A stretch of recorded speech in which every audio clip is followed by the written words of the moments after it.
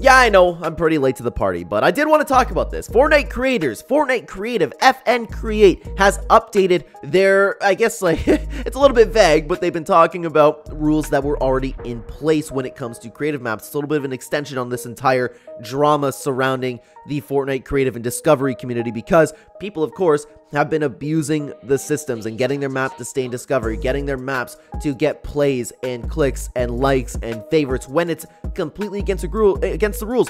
Fortnite Creative uploaded a tweet saying and clarifying to some extent their rules, and then we're going to take a look at a bunch of creator replies like SypherPK, Klarque Clint Gaming. We're going to take a look at all of them, although gaming might not have been part of the title on Dumb Blonde, doesn't really matter. Regardless, we're going to take a look at them all today, guys. Hello, everybody, and welcome back to another video. If you are new here, my name is Kyle. I'm your guy with too many YouTube channels. Let's start off with taking a look at the initial post from Fortnite creators. Reminder, tricking players by asking them to like or favorite an island for a fake reward isn't cool and is a violation of our rules. These are scams and we won't allow it. Creators should remove these elements ASAP to avoid an overall bad time. Our moderation team will be escalating penalties, including impacts to monetization, removal of islands, and account suspension. I love this. I think this is great, but the problem is, and this is what a lot of people have been pointing out, and this is something that we're going to get into moving forward, so stay tuned to hear again from guys like SypherPK.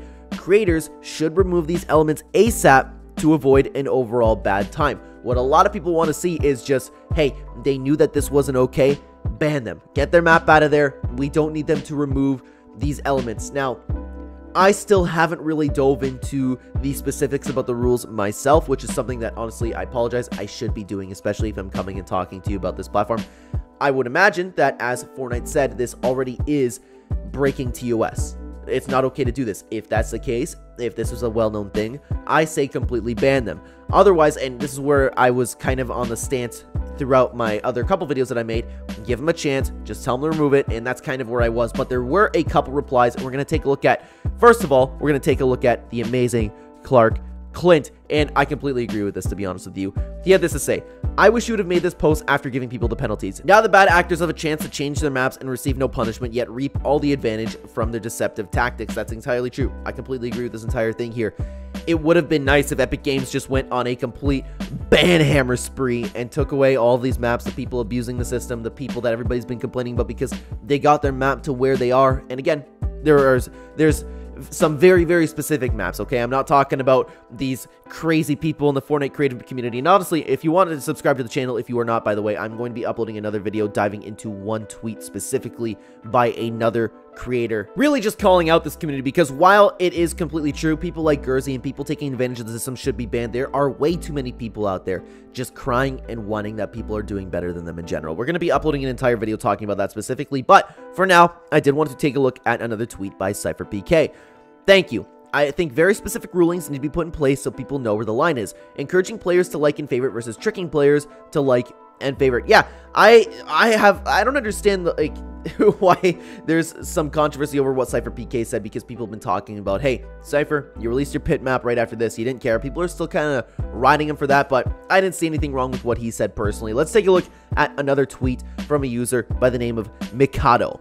Why give them a chance to correct their mistake? Stop treating them like children and take action already. They know better and they don't need reminders. They are just taking advantage of the whole platform, and it is disgusting. I love this. Out of every take that we've taken a look at today and are going to take a look at, I think this is wonderful. If you guys know something about me, I don't understand why people like this need to be warned. People like this need to be forgiven. They've done something that's not okay. They've scammed people. Why are we giving them a chance to correct their mistake? I absolutely love this. Stop treating them like children and take action already. I think that Epic Games needs to listen to the people coming through this, and I was scrolling through the replies and I was shocked to see that this didn't have nearly as many likes, especially from a verified user. You know, like the post will go a little bit towards the top. I don't get it. I think it's very well said. I think it's to the point. We love to see it. But guys, before we take a look at the next two tweets that we're going to take a look at, I don't know if there's two tweets. I don't remember how many tweets I gathered for this video. I want to plug this in really quick, guys. If you are interested in supporting the channel, if you don't know what creator you want to use in the item shop, please consider using code Clen in the item shop. I'm going to be plugging this from time to time because, of course, as many of you know, I just had a kid. It went fantastic, by the way, but my goal throughout the year is to make enough money from all my YouTube channels to make it so my wife never has to go back to work, because we're starting our beautiful family. I want her to live like a queen. I want this for her, so I'm working really, really hard on YouTube. Using my code in the item shop would go a very long way. Thank you very much, guys. Let's continue taking a look at another tweet from the username of DWDFN Dustin. This is amazing to see moving forward, but when are the bad actors going to actually be punished and quit profiting from these tactics? It seems the bad actors constantly doing these types of things are always busy reaping the rewards of being dishonest, while smaller creators take the hit. I have seen many smaller creators lose their earnings, publishing rights, and supported creator codes for far less. It's time to cut the head off the snake. Now, what's very interesting about this tweet specifically is, it's true. I have seen a lot of smaller creators lose their earnings, publishing rights, and supported creator codes for far less. Epic Games is not having the same standard here at all. At all. I didn't even think about this, to be honest, and I thought it was incredibly well said. It's a good thing that Fortnite creators is posting this, is apparently having their moderation team scanning these maps, taking reports seriously, taking down maps. It is all really, really cool to see, but it's true. The standard needs to be held, and especially when it comes to this entire situation, I don't believe, like so many people are saying, I think these people need to be punished. I think these people need to be punished. It's crazy to me that we are still in this position after everything that we went through, right? But I did want to take a look at, and I was right when I said at the beginning of the video, Dumb Blonde Gaming. Going off just a little bit from the initial topic of replying to Fortnite creators, I found this very, very interesting. And honestly, whenever I see a lot from this chick, I think that typically it's pretty well said, but I'd love to know what you guys think in the comment section down below. I don't completely agree with the entire part of this. Anyways, 2 parts of this tweet. I am just sick. Yesterday, I found a lightning bolt violation in a very popular map with over 20k concurrent players. The interaction was hidden behind a player count so moderation wouldn't see it. These creators are so damn sneaky. I reported it via in-game and messaged Epic directly. I decided against taking it to Twitter to be the bigger person. Today, it is gone and there's a disclaimer added to the map. All while the map stayed in discovery and never moved. They got caught violating the rules and nothing happened to them. How are we supposed to live like this? How are we supposed to love and trust Epic with anything when they constantly show us otherwise? I am fuming with frustration. You know what? I am having an overall bad time, and I believe that's a meme. Is it Undertale? Something like that. I don't know. Regardless, this is probably something that Epic Games definitely did do. I don't see why Dumb Blonde would just come on here and lie about this, especially when I've seen a lot of rational tweets coming over from her end, right? I don't know what to do, man. I don't know what to say about this because Epic Games is probably still wanting people to go on and play creative. Let's say, I don't know what to, like, let's say Biozone Wars. That's a very popular one. It's a map that I absolutely love. As far as I know, there's not any tricks on that map. I haven't really paid attention to that. I just go on and play. I favorite the ones that I love to play in the lobby myself, but I should start liking creative maps, man. I never realized how much that really mattered, but I should do that for people. And by the way, if you're looking for an amazing creative map, check out Biozone Wars. I love it. I love playing Zone Wars. But anyways, what happened is Epic Games probably just messaged them and said to take that down. If the map got a lot of plays, Epic Games would probably still want it to remain in discovery and get all the plays, and that's where it kind of becomes a problem because the map is getting Epic Games a lot of playtime, a lot of V-Bucks spent. They probably don't want to take it down, and they probably gave that creator a chance to get rid of it.